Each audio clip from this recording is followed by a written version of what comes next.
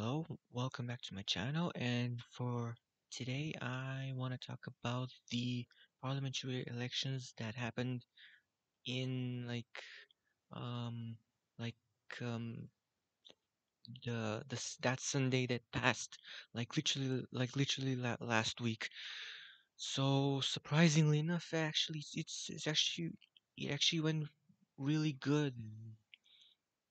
The pro-Western party by the name of we were continuing to change actually won the election, and second was Democratic Bulgaria and second was the Democratic Bulgaria with 23.5 per percent.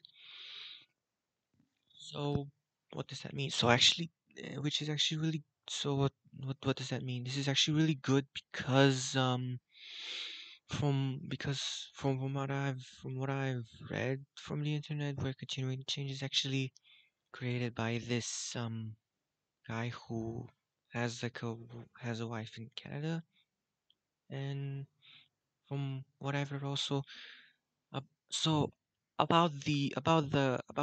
so specifically about the continuing we're continuing the change party. So about that party, so they're created by this guy who has a wife in Canada, and he also like studied in at a university in Canada, and the thing that and the thing to and the thing that the party that he created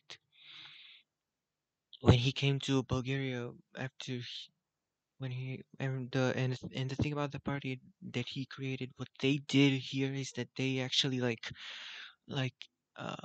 last year around July, August, they kicked out two Russian ambassadors from the Russian embassy in Bulgaria to such an extent that that the I don't know how you call it, the person who heads the the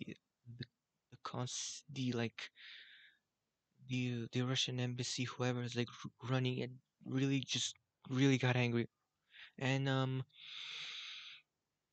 ac- and and things like that. So in general, to note is that this did this political party definitely made a lot the first time around, that was when this party was actually like in parliament. They actually really did like a they really did like a little bit of like a change with mm, getting rid of a little bit of the corruption.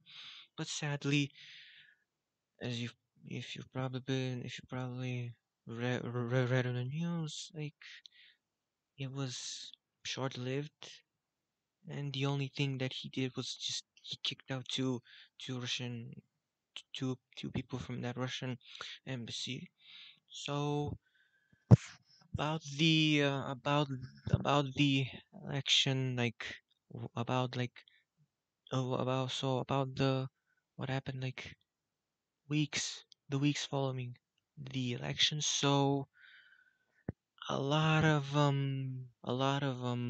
I would say BS happened, considering that someone I remember I I watched like in passing this guy on like this talk show, just like creating this like theater, and like utilizing utilizing mm, say calling certain people like sinners and things like that. Just using Christianity in a negative way, and even on TV you could I remember seeing like every single time after the news would would be over, like there would be like this segment where in which a certain person from a particular party would go to this part of Bulgaria and like rally a bunch of people to his cause, and so I guess now we know the result from the other from what those other people did. So what does that mean? So um but by the way, so we're continuing to change, and Democratic Bulgaria are both pro-Western parties, and the other thing is that the other party. So the other thing is that if you're wondering, if you're someone who probably has heard about the GRB party, they're like a center right political party, and the other party, they're basically they're basically like essentially like the alt right in America or in other countries, to say the least. So um what else? What else exactly am I supposed to say? So um I guess good news. I guess this is good news. I You could say so. The weirdest thing I remember, a lot of people from other countries were like um how do I say this? From I remember like last year, like like November, people on like I remember seeing people were like